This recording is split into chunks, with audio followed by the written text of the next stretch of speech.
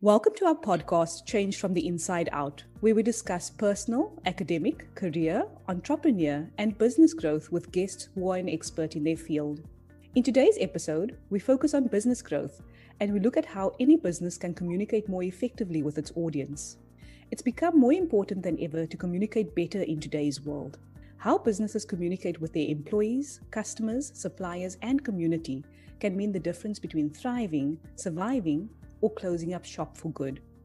When a business really understands and connects with its audience, it reaps so many benefits and builds a strong, unique brand that has an engaged relationship with all its stakeholders. This topic warrants the input of an industry expert, and today we're privileged to have Lindsay Wagner join us as our guest. If you know Lindsay, you'll know just how passionate she is about her career. She's attained numerous qualifications in her profession, including a diploma in copywriting, a diploma in magazine journalism, and a Bachelor of Arts degree in communication science. She's been in the business communication industry since 2003 when she began her career in advertising. Since then, she's had a hand in growing some of the biggest brands as a copywriter, editorial assistant, journalist, features writer, communications coordinator, and a social media and content writer. When she's not improving businesses through her expertise, you'll find Lindsay playing the violin or spending time with her cute staffy dog named Shadow. Right now, she's also learning to play the ukulele, which is a small guitar-like instrument. Welcome to the show, Lindsay. Oh, thank you so much. It's a beautiful intro. I really appreciate it. You're welcome. So, Lindsay, having detailed a little bit about your career path, it's really a very interesting one. You've studied journalism, copywriting, and communication science, and you've used this knowledge in a number of different organizations. What inspired you to follow this career path?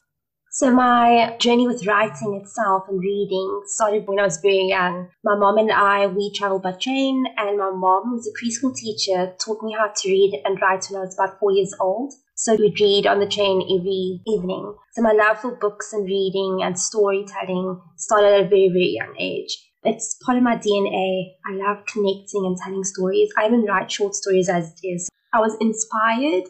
I guess it's just because I love the written word, but I also love people. So that's where it all started for me. And then from there, you took that passion that you had from a very young age, Lindsay, and you then pursued studies in that field. How did that come about where you actually ended up in that study arena? When I was about 18, 19, that's when I matriculated, around 2001, so quite a while back. I took a gap year and I did some work shadowing at Cosmo magazine, Associate Magazines. My dad got me into that. He asked one of the editors to give me a chance to just spend some time there to see if I really wanted to become a writer. I remember the writers told me, do not even try going into writing. You're going to be sitting here. They actually tried to warn me against it. But nothing could stop me. I spent 2 days working there. So that's where I started out with work shadowing. Mm-hmm. My dad, who got somebody at Ogilvy who was working there, who was my teacher at study methods, and they got me the lessons, the actual tests, to write the tests at Ogilvy. So in 1 week, I sat up at my table at home and I sat up the whole night because I wanted it so badly. Funds wasn't an option really for me. So I ended up becoming a scholarship student. And my dad said, look, I don't have the funds to send my daughter to the school, but, she's passionate. And I ended up at one of the most amazing schools. At that time, Reading Yellow was very selective. And I made it as a young woman from Mitchell's Plain. I had these big dreams and I was not going to let anyone stop me. And my parents were always there rooting for me. And I remember going into my first day. It was very overwhelming. I was 18 years old. And I always fought hard. It was a tough school, but I fought hard and I learned the basics of advertising from Alan and Brian, my mentors, and I will never forget them. Everything that I learned from them has carried me throughout my entire career. That's an amazing journey, Lindsay. And having gotten the exposure and experience that you got from that, you then taken it and worked in different companies, and you've done copywriting and communication work for some of the biggest brands. How did your work benefit these brands, and what was the biggest impact? Okay, so for me, I will never forget my time at Mixit. It was really amazing because at the time when I started, there was this big takeover with Alan Craig So my manager at the time was retrenched. And it was myself and two marketers that ended up being in this marketing department. And we were given a brief to market the 7 wonders of the world. We needed to get people to vote for Table Mountain to become one of the 7 wonders of the world using the Mixit platform. But at that time, I remember I was working on the social media, the Facebook page, and I'd really worked hard at building connections, getting the people or Mixit people to actually feel the connection between, themselves and the brand, to feel like they're on the same platform, the same common ground, And I actually built that up with the tone of voice, the way I spoke to them. I wasn't highfalutin in the way that I spoke to them. I spoke about things that mattered to them. And when we needed to market 7 wonders of the world, it worked wonders because we used our social media platforms to market that.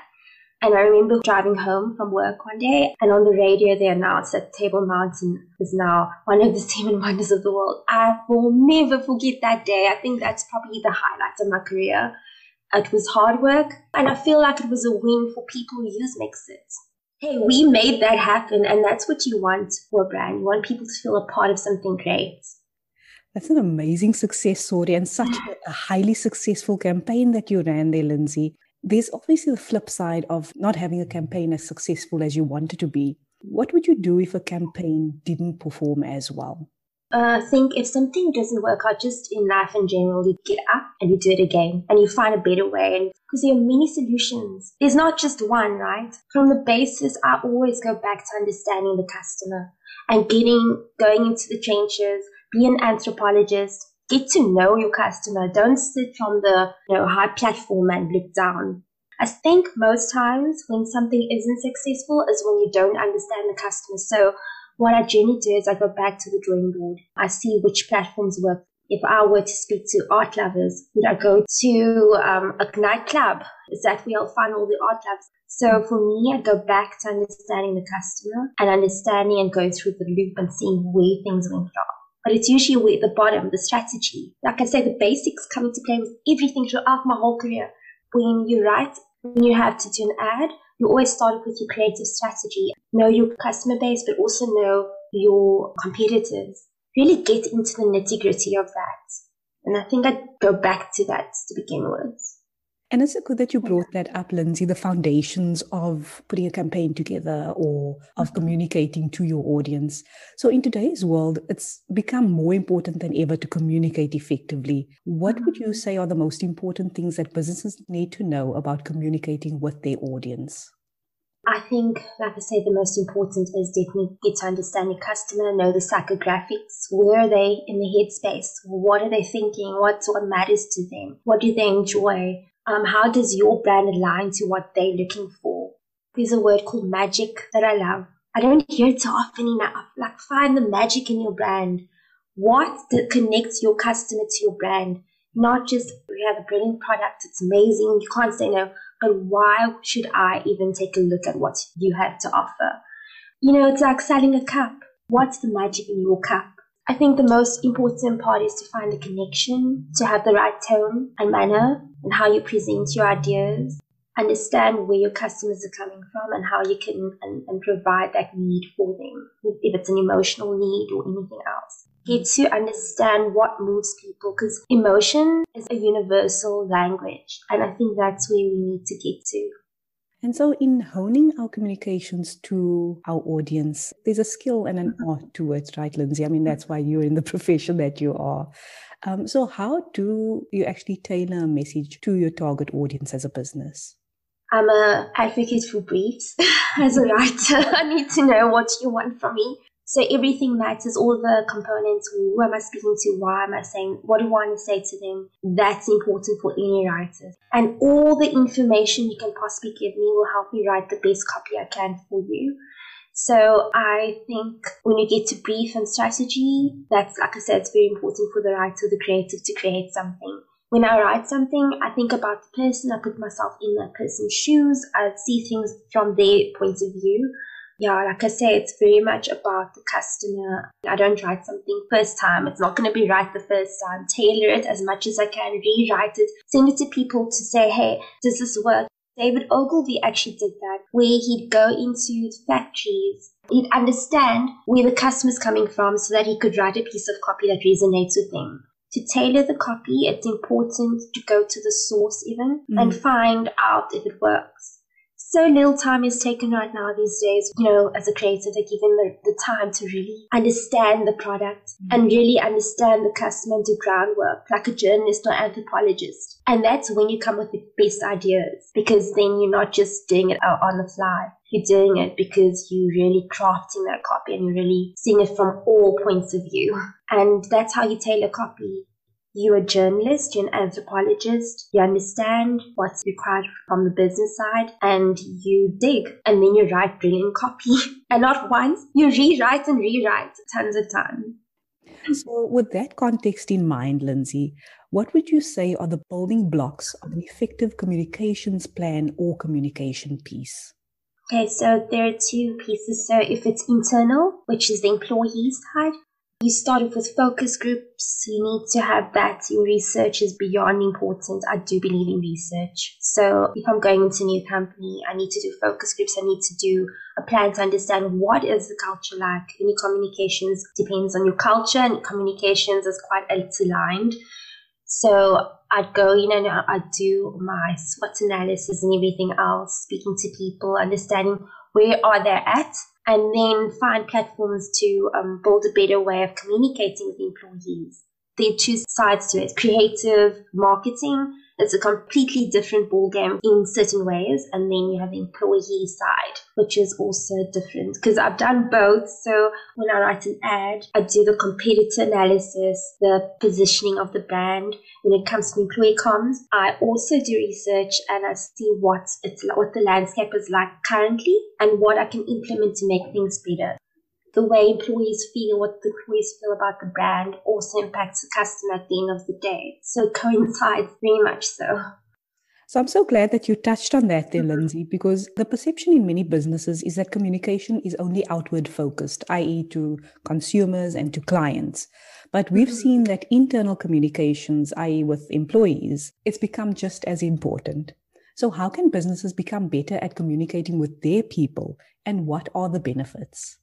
Especially in today's world where most people are working remotely, the employee needs to still feel connected to the company, because if there's no connection, then there's no motivation, there's no passion, there's no nothing. There's just like, okay, I'm just going to do a job and that's it. But when you have employees are motivated to get up every day and know that they're achieving something to help somebody or there's a greater mission, that needs to be put as a priority.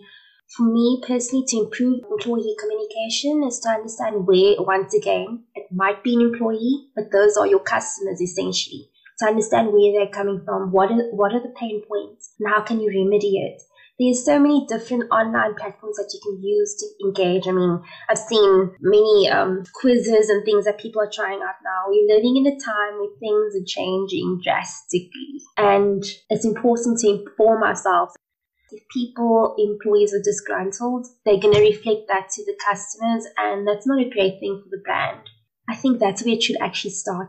I think that's where your communication should start. Get everyone on the same page. And I don't believe in hierarchy. I like it to be a flat surface of communication. People should be open and free to achieve their goals within the company. Engage with people all the time. Acknowledge them, what they are achieving and the hard work that they are doing.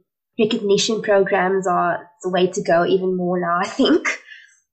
And you've just mentioned engagement there, Lindsay, and we have access to so many communication channels today, and it can be quite confusing when it comes to choosing the best channel to use to communicate with our audience. So in your experience, what are some of the best channels that businesses can use to communicate with both their internal and their external audiences? I'm definitely a fan of LinkedIn, because LinkedIn does actually blur the lines, right? So it's a great way to showcase your brand, because if you're active on the platform, people if they see your brand popping up all the time, you keep them top of mind, your brand's top of mind all the time. And employees themselves, they feel proud if they see their brand popping up all the time and being active on social media. So you hit two birds with one stone. I write to people who aren't in my industry or in different organizations. and you close the gap as well on LinkedIn.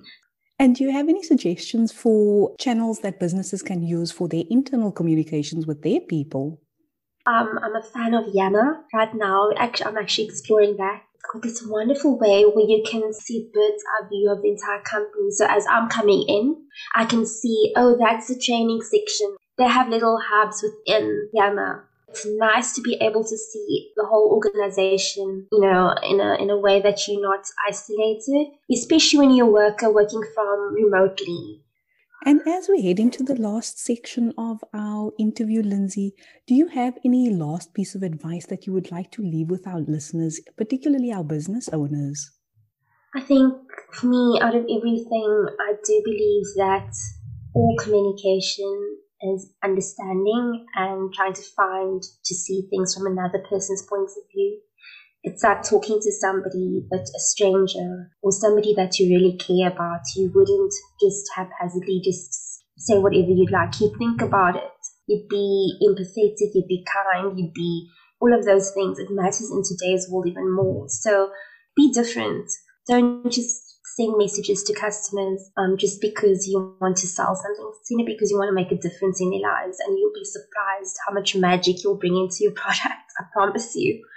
To something differently. Thanks for that piece of advice, Lindsay. I have no doubt that there would be listeners who would want to reach out to you afterwards. Perhaps they want to have a deeper discussion with you about business communication. What are the different channels where they can reach you, Lindsay? So I have my personal email address is Lindsay, LINDSAY .Wagner, WAGNER @yahoo.com. And you mentioned earlier that people could potentially reach you on LinkedIn as well? Yes, absolutely. I'm always on LinkedIn. Thank you so much for being our guest today. It's been so great to have you here and to learn from you on the business communication side. It's so important for big and small businesses to know how to reach their audience in an authentic way. And you've shown us exactly how this can be done. We've seen our communication evolves over time, and I'm very excited to have you join us again in future to teach us more about the science of communication and how it's actually changed in our world. Thank you for having me. I appreciate it. We hope that you enjoyed today's podcast episode. Be sure to come back regularly for more great content that focuses on personal, career, entrepreneur, and business growth. Find out more about our coaching services and get in touch with our team by following the link in our post or visit dingscoconsulting.co.za.